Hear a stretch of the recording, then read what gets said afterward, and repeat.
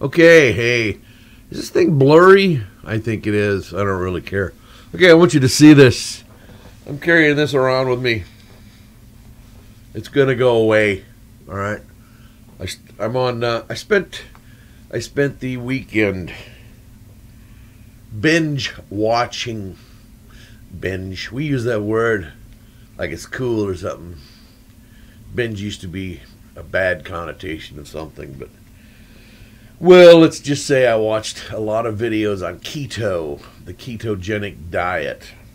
It wasn't anything like I supposed it well, somewhat. I mean, I knew you eat lots of meat, but I didn't know you almost dumped all carbs. Now, I don't eat a lot of sugars. I don't never have never been a fan of sugars.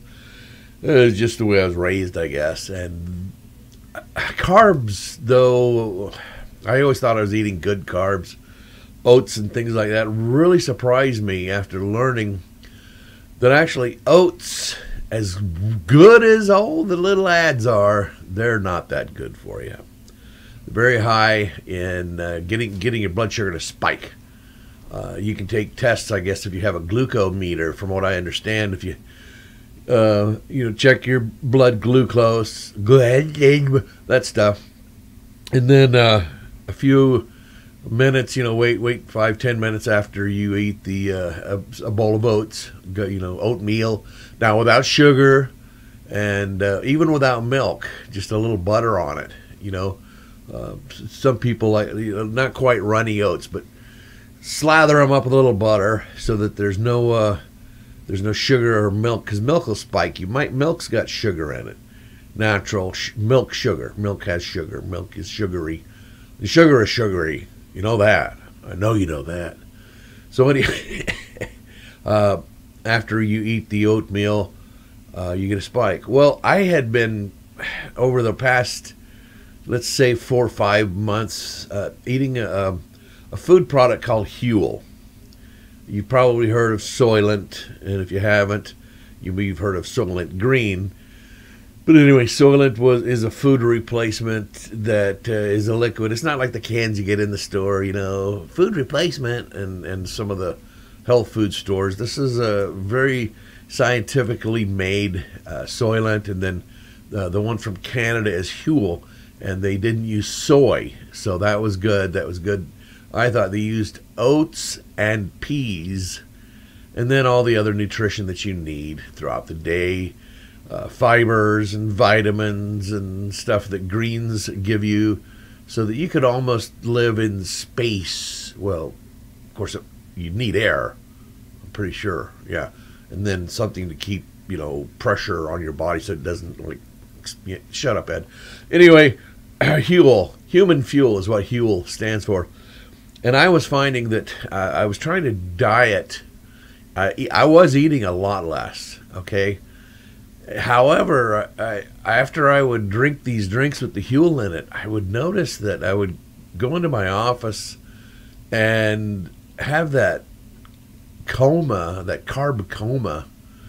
And I was really noticing it last week because I was really trying to finalize. Yeah, you like the way you get the fingers up here to, I don't talk with my hands a lot, but when I do, the little things flutter.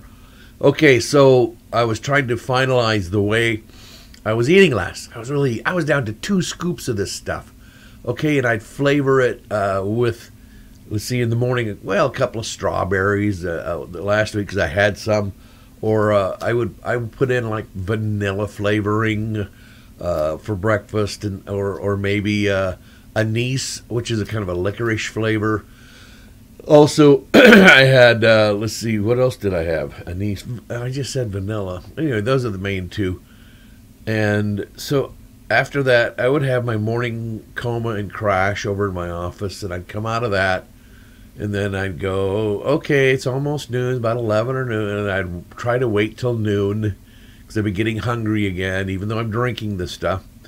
And then noon or 1 o'clock, I would drink another one, and I would mix it with a bouillon, as we say in America, bouillon, and of course there's some salt in it, but that's okay. I'm not eating a lot of other foods, so it's one way to get my salt. I would eat that with a bouillon and some garlic and black pepper, and then go back over to my office, and it would taste like soup, like a sludge soup. I call it my sludgy. Instead of a, what do they call them, smoothie? I call it a sludgy. Okay, that's fine. It tasted good. So I was doing this now for 2 or 3 weeks, and every day that I noticed that after I took them, the simple carbs of the oats and the peas and Huel, which is a complete food. You can look it up on the internet, Huel, like fuel, only Huel. Okay, I would have my carb load, my carb crash. Well, in the meantime, over the past year, you may have had this too in your junk mail. You get emails advertising keto. You've heard of keto, Keto, keto. It's not a radio station, but, well, it sounds like a good idea. Maybe I could start it because I am in radio for a living. This is the gospel airship right here. If you can't, this thing's in the way. There we go. Okay, so anyway, I learned a lot about keto over the weekend because I like to eat meat, for one thing. I'm, not impartial to vegetables, but I do know that I love me some meat, and I like fat. Not fat, like you can sit around and eat some fat, but I like butter. Margarine is poison. You should know that by now. If not, look it up. Margarine, out of my diet. I haven't used that in, over a decade. I love me some butter. I cook with it. I don't use vegetable oil. I learned about 10 years ago that that's nasty. Any of those canola oil, it's actually from rapeseed. It's not from corn. They make it sound like cornola. It's not. It's canola, and it's just a trick. Rapeseed is bad for you. That's rapeseed oil. Vegetable oils, all those are bad for you. The peanut oil, even, people talking about that, that's not really good for you, okay? Coconut oil is, but you don't want to really cook high temps with it. Same with, now, what is good for you? Some of the things like, let's see, the little things like that. And they, olive oil, olives oil. Olive oil is good for you, and you don't want to cook high temp with that either. Lard. Yes, lard. So all these things we learned about animal fat being bad for you, I've learned is a lie, okay? The keto, there's a doctor, his name is Dr. Kenneth Berry, B-E-R-R-Y, not B-A, but B-E-R-R-Y. And his wife is a nurse, registered nurse, Nisha. Now, he's a real medical doctor, Dr. Kenneth Berry. So I watched, over the weekend, I watched probably 20 of his videos. Now, this video is my first one on my weight loss journey. I'm going to go forward with this, with the keto diet. And I've been hovering at $2.99. It's really disgusting me. When I walk my dog, I'm like, okay, this is the only exercise I get because I'm so heavy and I want to expend myself. My joints are starting to hurt and things like that. Well, getting off of carbs completely, even those oats and peas in my Huel, is going to benefit me, okay? People that are on keto, if you look at some of the videos of Dr. Berry, look him up on YouTube, look him up on Facebook, look at the comments of the other people that are doing keto. I made a new friend last night. Her story is that she's lost already 100 and something pounds since January of this year. Okay, this is 2018. Today is Monday, October, was it 28th, I believe, 28th or 29th. Okay, and this lady and her family, her husband and kids, they live in, I believe, Nebraska or somewhere in the Midwest, the Western Midwest. She's lost that weight by going keto, okay? She's proud of it, and I don't blame her. So she's already written a book. Since January, she's lost all that weight. She's written a book. She's got a following on the internet. I watched a video with her last night. She is very excited about what she's doing. It's mostly eating meat, and here's the thing that I've noticed now watching these videos over the weekend: butter is your friend. Okay, the way this journey kind of started off, me really looking into it last week. I'll go there. Many years ago, I'm looking up there like I'm going to find out how many years. Yes, oh, there, here, 12.729853329 years ago. Just kidding. Tuesday. Oh, that's my dog, Tuesday dog. Yes, sir. Oh, does my hair make me look silly? No, Ed, you look silly without your hair. Okay, so looking back into something that I remember from, I like to watch, like many of you, geographical things and sociology, things about different societies. There's a group of people that live in the Himalayas. They have a tea, and they put a little thing of rock salt, like the Himalayan salt, okay, and they put that in there, and then they take a slab of butter, tab of butter, slop of butter, whatever you want to call it, and they mix that together and they drink their tea, and they can go all day just about without eating. And you know what? They're really healthy people. And so I remembered that over the years, and occasionally, not every once in a while, but occasionally, I guess that is every once in a while. Is every once in a while and occasionally the same thing? I don't know. I'll have to look that one up. So occasionally I would take my butter, use real butter, okay, and put it in my coffee and mix it in. And I have what they call a bullet, which is a high-speed blender, and I would froth it up. And amazingly, I find out that is one of the steps of keto. When you get up in the morning, you take your caffeine and your butter, and I just started doing this morning of adding salt to it. Now, I've been putting the butter into the coffee and frothing it up. It's delicious. I like it because some people like cream in their coffee. Cream's fattening. Pure cream is okay. It's fattening, but it doesn't have the sugar in it. So don't put the skim milk or artificial sweetener or artificial cream. Have you ever looked at the ingredients? I'm pretending like that's in my hand and I'm reading it. Okay, if you look at the ingredients on artificial sweeteners, or not sweeteners, I'm sorry. What I'm talking about is that powder, that white powder that you put in your coffee. Do you know what that's made of? Huh? Do you?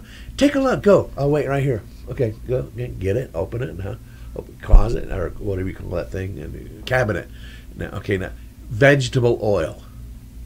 Okay, they do something to it, like dry this vegetable oil into a powder and add some sugary sweetener type stuff to make it taste. You know, like cream has a sweet. I mean, really, you're putting vegetable oil in your coffee? Okay, it's not good for you anyway. Vegetable oil is not good for you, and this artificial creamer is not good for you. So don't be eating that. That's nasty. Get that away from your mouth. You put that in your mouth. You kiss your mother with that? Oh man, get that stuff out of your mouth. Okay, so I started that, and I really noticed this last week before I started watching Dr. Kenneth Berry's videos. I had taken the butter in my coffee, and I drank it. Now, this is just Thursday and Friday in the mornings that I'd done this, and I had frothed it, and I drank it, and all of a sudden, it's like, not all of a sudden, I mean, it's not, no, it didn't make time go. That isn't what I'm trying to portray. What I'm saying is that time passed, and I had forgotten to eat. Yeah, no breakfast. Okay, so generally I would eat like, gosh, 8:30, 9 o'clock, because I like to start work at 9 at least to be at my desk, and then so between 8 and 9:30, or 8 and 8:30, I'm getting up and getting moving around, getting my stuff done. So between 8:30 and 9, I've got my little. I was telling you I was making Huel. Okay, I would take my little container for my bullet and flavor up my Huel and get that, so that at 9 o'clock I'd be sitting at my desk having that. I would have my coffee before that, but in the last couple of days before the week ended, I would froth up my butter into my coffee, and go sit at my desk. And for some reason, I wouldn't go, oh, I need to go make my breakfast. So it would be 10 o'clock sometimes before I realized that, hey, I haven't eaten yet. And this is when I noticed that when I went ahead and took that break and came back to my little kitchenette here at work and made my Huel, once I made my Huel and drank it, I would get sleepy because I was doing okay. I check all my emails. I got like 4 emails I have to check every morning.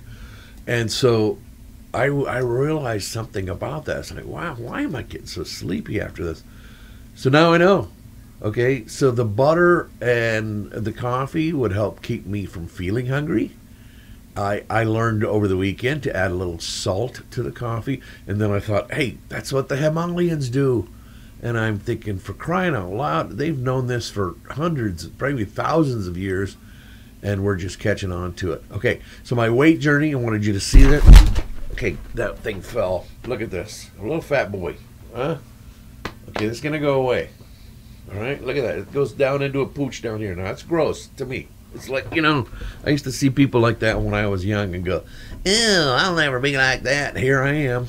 Okay, it's going to go away. Okay, I've watched enough of those videos, and what's neat is, when you watch comments on things, when you see the comments of people that I lost 48 pounds in like 3 months. Okay, for crying out loud. Well, don't cry out loud if you don't want to, but in a bucket of water, yeah, if you cry out loud in a bucket of water, you lose 48 pounds. No, I mean, no, if you go on the keto diet, you lose 48 pounds in 3 months. Now, this results are not guaranteed. Now, here's the cool thing about keto, okay? Here's what I love. I love this. It's not network marketing. There's no keto product to buy. There's some products to buy to help your keto. That's not the same. Okay, this is stuff you can get at any grocery store, any health food store. Okay, it's not like, oh, keto. This is keto. If you buy stuff that says it's for keto, you're blowing your money. Yeah, you are. Okay, that's one thing I learned over the weekend. Okay, by watching all those videos. Dr. Barry is very good at explaining that. And then my new friend, and I can't remember her name. I know her first name is Stacy. Stacy also mentioned that before she started watching Dr. Barry, she bought everything. If it said keto, she had it. And she said it's still in her closet or on shelves or in bags somewhere. And she's realizing, okay, so it's butter and meat. And then fresh vegetables, green vegetables, leafy vegetables, broccoli style stuff, spinach, kale. And if you don't like that stuff, put a bunch of butter on it. The butter's good for you. Okay, the stuff about, if you're worried about the butter clogging your hearts, your bacon is great for you. Bacon, the fat from beef, fatty hamburger, all that stuff that you've been told is bad is what's making these people lose weight, okay? And they're losing weight, and then they go in for their blood checkups, and you know what? They're doing fine. And the thing about high cholesterol, your LDL and everything, being high is a lie, okay? There's scientific studies where people have retracted those statements. It's like there's a video to watch from a doctor that talked about how they skewed the numbers so they could sell statin drugs, okay? Go figure. Statin drugs for sale. And so the doctor goes, oh, your LDL is high. And there's really no proof that high LDL is bad for you. As a matter of fact, it's almost the opposite. But it's a way for, if I can get an indicator on my blood work that a pharmaceutical can say, hey, let's use this indicator, and then if this indicator gets up to this number, you get them on our drugs, and then they know most people's LDL will get high, or their HDL, or one of the two, and then they'll go, oh, that'll get them on statins.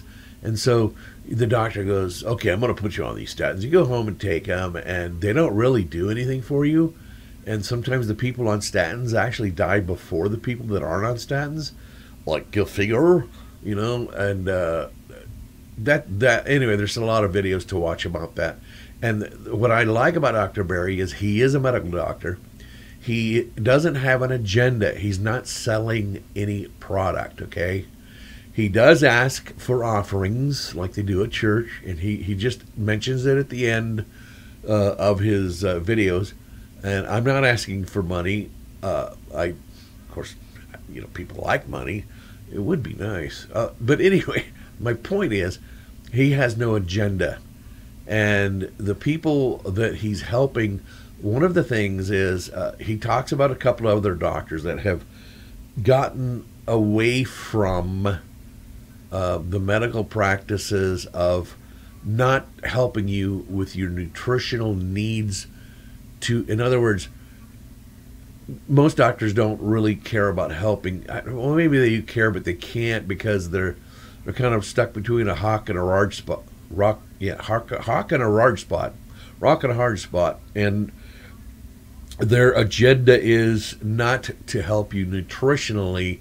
Their agenda often is to get you on a drug, or one doctor was a surgeon. Okay, surgerist. He's a surgerist. His job was actually to cut people's toes, feet, legs off due to diabetes. Okay, that was pretty much what he specialized in. So what he started doing was finding out, if I can help people prevent this by using a keto-like diet. You like that when I do that? Keto. A keto-like diet. He actually, and this is Dr. California, I can't remember his name. It's not going to come to me real quickly. Probably will as I blather.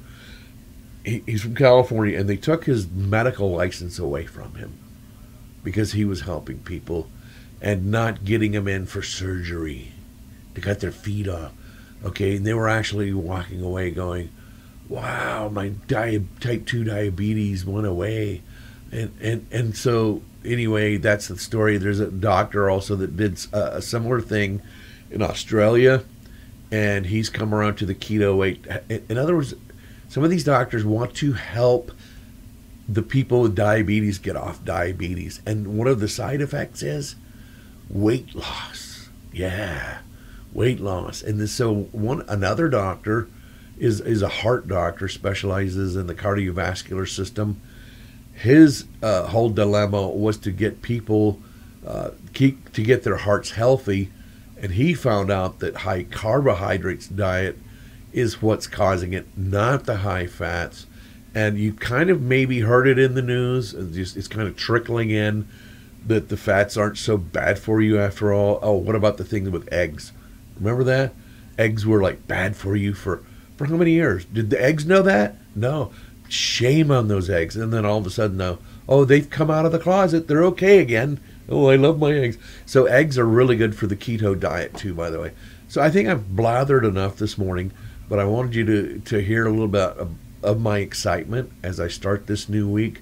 This is the last week. Matter of fact, this is October. It ends on Wednesday at midnight.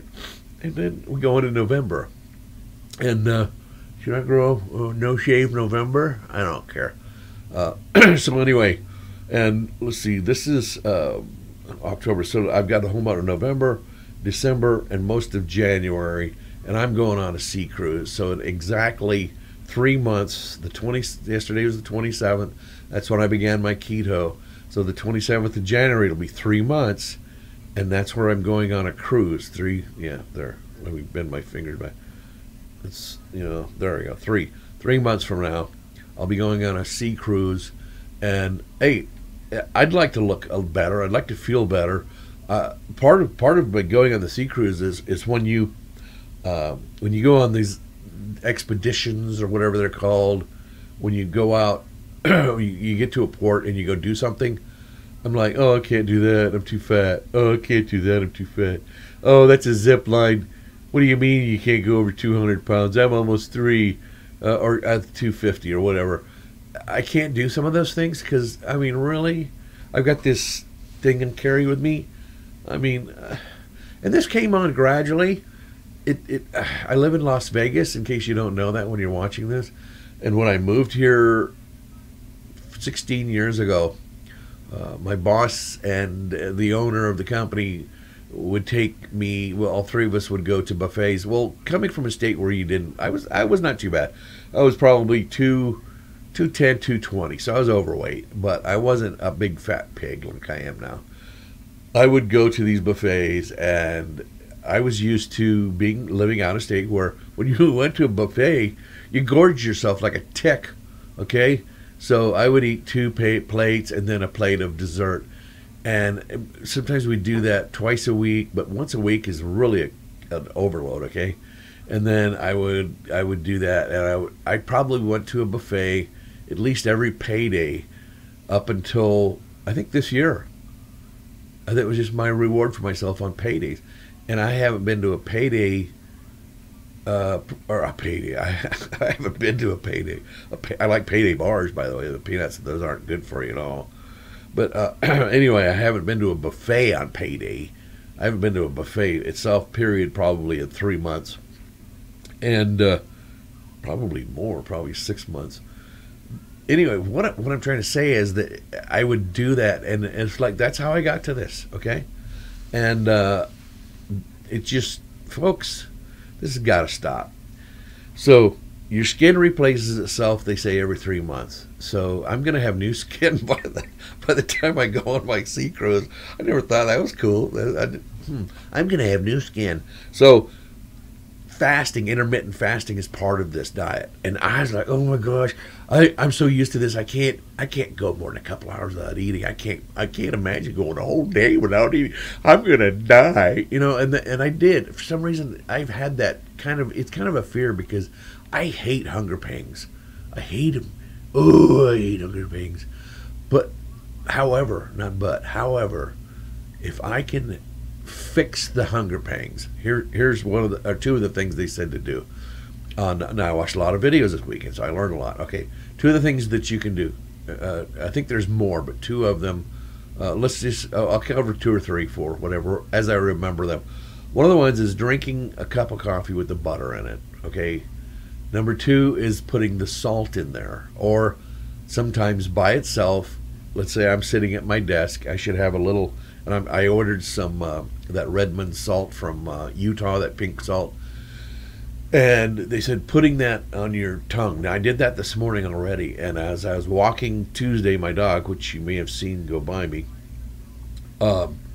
as I was walking her, I felt that taste of the salt as I'm walking her, and I'm thinking, oh, it kind of feels like I just ate.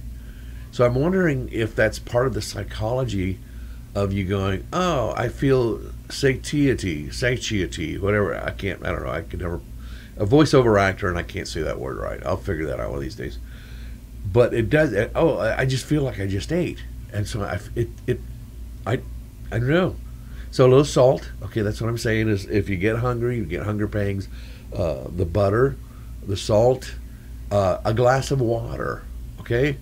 And those three things are some of the favorites. A nice big glass of water, maybe drink a big glass of water and then put some salt on your tongue, some sea salt. Like the lady that I was talking about that I friended last night, her and her family out in Nebraska, I guess several of them are trying to lose weight, but she gets the Redmond salt in the coarse crystal size. Yeah, you like the way I'm demonstrating, and pretend there's salt there. Okay, and then she said suck on one of those little rock salts of Redmond salt, and it gives you that. Sometimes you get that snacker feeling where you want to eat a snack. It's got to be a salty snack. Yeah.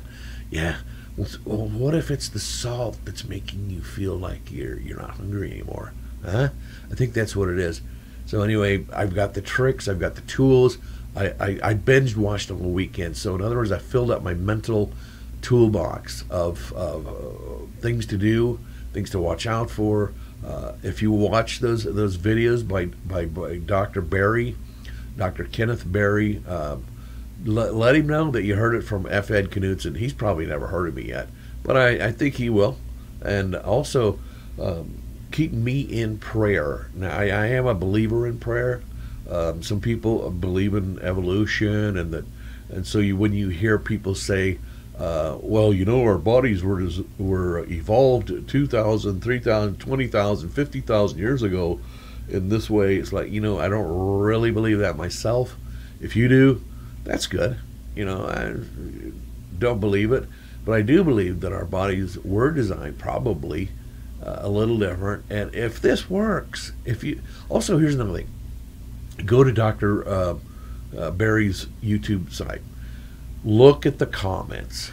Look at the other people's comments that have lost weight. I'm doing that because I'm karate man. No, I'm not really. I did take karate, Shotokan, many years ago. Can't picture myself doing Shotokan. Maybe a little, what do you call it, sumo? Of course, I'd probably fall down and they go, he can't get up. He can't get up. Somebody roll him to the edge and stand him up, would you? So where was I going with that? If you read the comments on Dr. Kenneth Barry and his wife Nisha, beautiful little lady. He's not a bad looking guy either. I mean, I'm not, but I'm not supposed to say stuff like that. Anyway, doctor, he's a real medical doctor, so he's got MD after his name, okay? Stands for medical doctor, if you didn't know. And so anyway, read other people's comments, and people will throw in helpful hints in those comments. And so just so you know. So I think I'm going to wrap this up. Where are we? We're at a half hour, and so may the good Lord bless you in ways you'd never imagine. This is F. Ed Knudsen saying, I don't know, what should I say? See you later. Keto. Well, I had a phrase I was going to come up with. Eat keto, keto. Nah, see you later.